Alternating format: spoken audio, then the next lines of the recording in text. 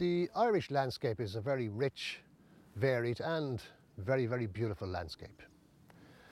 We engage with it, our ancestors have engaged with it, and some of the evidence of our ancestors' engagement with the landscape is still in evidence today.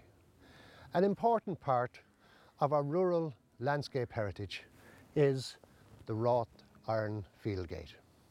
I'd like to talk to you a little bit about that gate, and of course its two beautiful cut stone piers.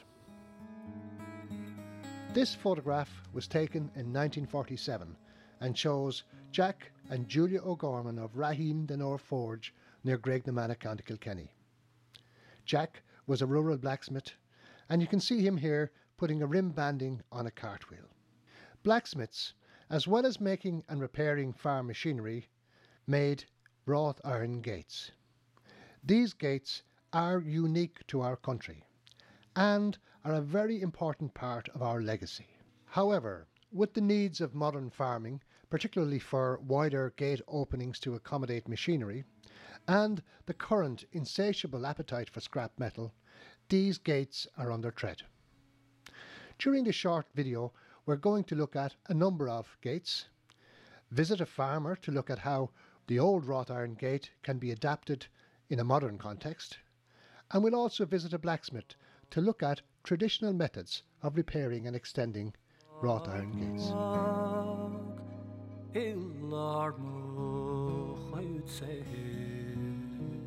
I have travelled extensively throughout the country surveying gates. I've also surveyed extensively here in County Kilkenny.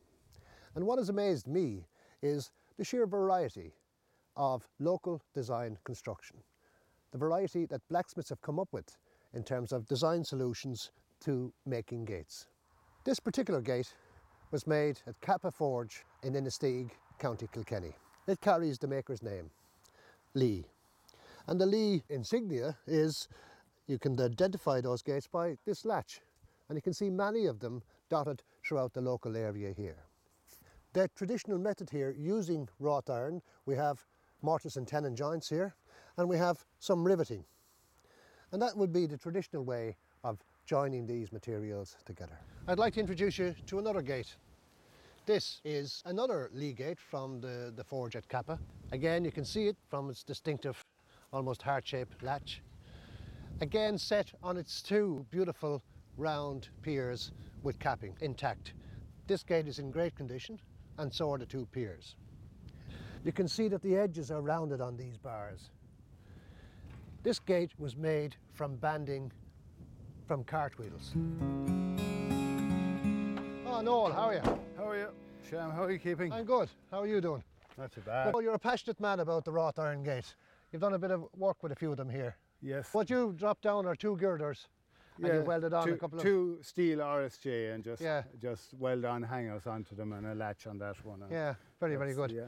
And this one has been extended slightly as well. Yeah, there's a couple of feet put into them because they're generally about 8 feet wide, and you would need them maybe 12 feet wide for modern machinery. So you just put in a bars of the same width. But here I think is a good example, Noel, of where you've used a traditional wrought iron gate. Yes. With the old tubular. Yes, I suppose it closes the width, the actual distance there pretty nicely, yes. And those gates kind of will outlast that tube by a couple of 100 years. For sure, and no galvanised. And you've bought a few in as well. I buy them if I see them, but it's getting difficult to buy them now because the value of them has been realised, and they're making a bit of money now, so people with them should use them, I suppose. So Noel, this is a gate that you relocated, did you? No, that gate hung there, but it was too narrow, and I just widened it and moved the pillar out here to accommodate. The extra width is 12 feet wide now. It was 8 feet wide. Oh, right. Yeah. And were those the two original pillars? They were both there, but it was too narrow for machinery, and just to retain it, I had to widen it. You welded on an extension piece, and just 2.5 feet, I think, are the pieces into the gate, and they're the same width as the original bars. So, you know. Well, I think that was one of the important things that I noticed when I was up here before with you, that this is one of the tastier jobs I've seen. Is it? That you went to the bother of getting the same width of bar. Well, I'd say They were probably 1.5 inch flat, and that's 1.5 inch, which is readily available. You know, it's readily available. Yeah. In some cases, and though visually it doesn't look very well if that bar is fatter or thicker, you know what I mean? Yeah. And they're welded here. Yeah. The traditional way in old gate style, as you know, would be to overlap that with another wrought iron bar and perhaps to rivet it.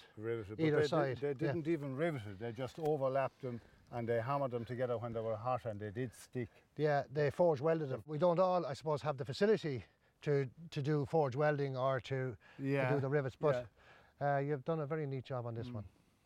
And retain the two piers as well. Yes. Yeah. Okay, Noel, thanks again. Okay, Shem. I'll talk to you. I'm here in the workshop of Paul Devlin and Christine Phelan in Crut, Castlecomer, County Kilkenny. They run a forge called Pristine Ironwork, and it's like an Aladdin's cave here with gates. And maybe, Paul, before we start, Paul is going to demonstrate two techniques to us today. But before we start, we might go and have a look at some of the gates outside. There's some outside, yeah. Paul, this one here is a very interesting gate, made from flat wheel banding. Yeah. I love them gates because they're real vernacular. They really say vernacular, Irish vernacular to me, because they're made by the people, by the material they had. Yeah, so this was about the only material available to this blacksmith at the time. Yeah. You can see the latch even was made from a binding.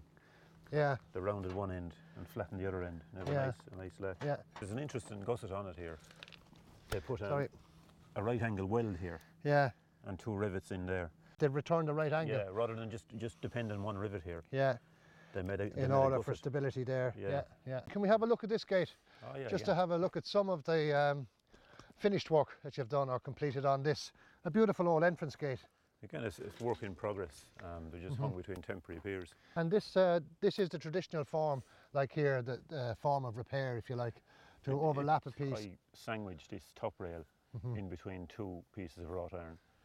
Forge welded them here and then riveted them over in through the backstyle. Okay, yeah. And on this one then, one of the vertical rails was missing, or part of it. A number of them are missing here. I have one done, but I'm going to do the rest. And I just made part of a top rail and then riveted it on at the back. So you don't see the rivets at the front, you just rivet them at the back. Okay, yeah, and this is wrought iron again? All the repairs I do is done with wrought iron. You can use pure iron, but I try and use the traditional material. And it's typical of a farm entrance gate? It's a typical vernacular gate, an entrance gate more so than a field or a yard gate. Yeah. Today you're going to show us two traditional techniques of joining wrought iron together.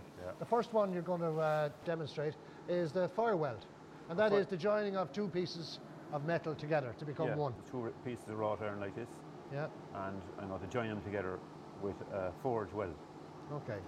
And then we'll rivet that piece onto a top rail.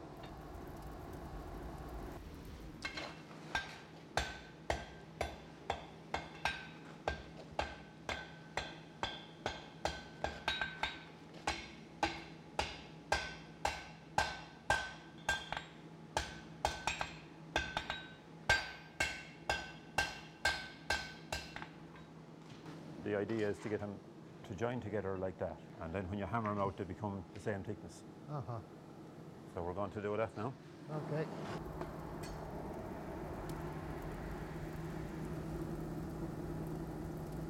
See the small sparks there now coming, so they're coming very near welding heat now, but the two pieces have to be at welding heat at the same time.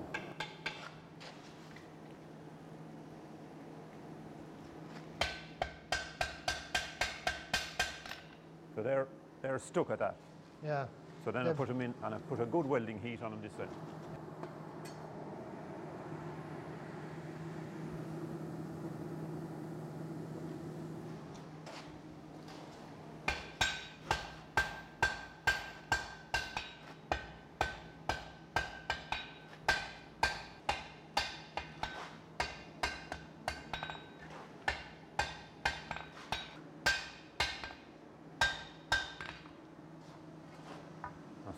That's a lovely job.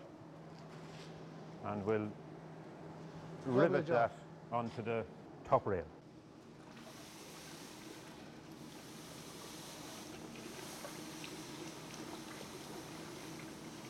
I make wrought iron rivets. So that's a made wrought iron rivet. All right, And so I got before we came on air, as you say, here's one I made earlier. Yeah, is that that's right? what I made earlier, yeah. All right. So I'm just going to show the riveting of this. Yeah. Usually you leave twice the diameter of the rivet sticking out to make the head.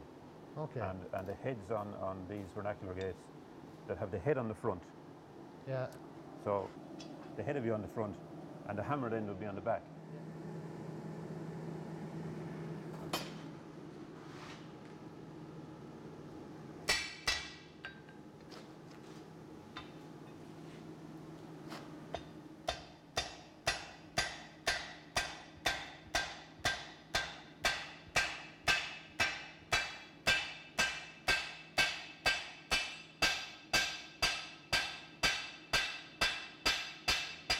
But that's the front then. You have the head there and the rail behind. Yeah. That's a beautiful job, Paul. Yeah. So you've demonstrated the two main methods of joining wrought iron together in the traditional method. A forge weld, yeah, and the other is a rivet. Right. Well, thank you very much, Paul. That's it. It's been a great and very illuminating. Yeah. Thank you. Right, and we'll meet again. Meet again. And the best of luck with the vernacular forged wrought iron field gate. Thanks very much, Shem. Yeah. Pleasure.